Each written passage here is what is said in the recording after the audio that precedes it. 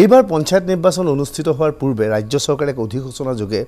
পঞ্চায়তৰ কেতবোৰ নতুন নিয়ম কৰিছিল যাৰ ভিতৰত অন্যতম আছিল যে কোনো ব্যক্তি যদি দুটা সন্তানৰ অধিক সন্তানৰ পিতৃ হয় তেনেহলে পঞ্চায়ত নিৰ্বাচন তেওঁ প্ৰতিদ্বন্দ্বিতা কৰিব নোৱাৰিব জন্ম নিয়ন্ত্ৰণ ৰক্ষা কৰাৰ বাবে এই নিয়ম বলবৎ কৰা হৈছিল সেই মৰ্মে যিসকল প্ৰাৰ্থীয়ে মনোনয়ন পত্ৰ দাখিল কৰিছিল তেওঁলোকে প্ৰমাণ পত্ৰ দিবলগীয়া হৈছিল য'ত ক'বলগীয়া হৈছিল তেওঁলোক এটা বা দুটা সন্তানৰ পিতৃ বা মাতৃ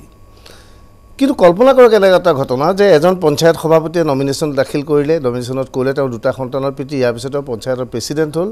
বা তেওঁ নিৰ্বাচিত হ'ল নিৰ্বাচন হোৱাৰ পিছত তেওঁ আৰু এটা সন্তানৰ পিতৃ হ'ল অৰ্থাৎ তেওঁ তিনিটা সন্তানৰ পিতৃ হ'ল এনে অৱস্থাত কি হ'ব কৰিমগঞ্জৰ এই খবৰটো চাওক কৰিমগঞ্জৰ অভূতপূৰ্ব খবৰ যে বান্দৰকোনা গাঁও পঞ্চায়তৰ সভাপতিৰ একদম অৱস্থা কাহিল হৈ গৈছে যে বান্দৰকোনা পঞ্চায়তৰ সভাপতি পদত যিগৰাকী হৈছিল মতিউৰ ৰহমান এওঁৰ নাম মতিউৰ ৰহমানক এতিয়া গাঁও পঞ্চায়তৰ সভাপতি পদৰ পৰা অপসাৰণ কৰা হৈছে মতিউৰ ৰহমানৰ অপৰাধ কি জানেনে পঞ্চায়ত আইন অনুসৰি এতিয়া বিপদত পৰিছে সভাপতিজন তেওঁ ইয়াৰ পূৰ্বে 2018 তেওঁ যেতিয়া মনোনয়ন পত্ৰ দাখিল কৰিছিল সেই সময়ত মতিউৰ ৰহমানৰ 9 ডিচেম্বৰ নিৰ্বাচন অনুষ্ঠিত হ'ল সেই সময়ত মতিউৰ ৰহমান দুটা সন্তানৰ পিতৃ আছিল কিন্তু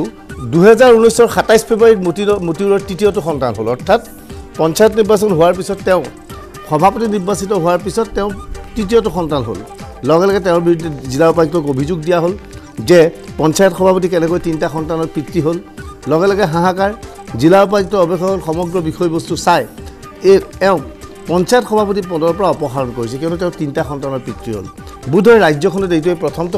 ঘটনা যে পঞ্চায়ত সভাপতি তিনিটা সন্তানৰ পিতৃ হোৱাৰ পিছত আসন হেৰুৱাবলগীয়া হ'ল গতিকে এতিয়াৰ পৰা পঞ্চায়ত নিৰ্বাচনত যিসকলে প্ৰতিদ্বন্দ্বিতা কৰি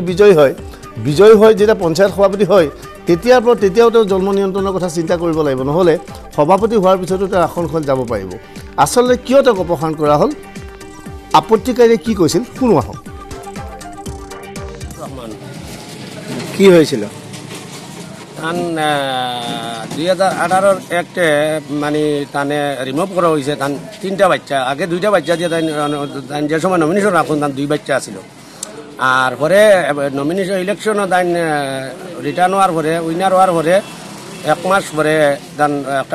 একটা বাচ্চা জন্ম নিছে তখন তান তিন বাচ্চা হয়ে গেছে সরকারি গাইডলাইনে তান মানে একটে গিয়া তান দুই বাচ্চা আর উর্ধে হইতো না তান তিন বাচ্চা হওয়ার কারণে পাবলিকে কমপ্লেন করছে এটার উপরে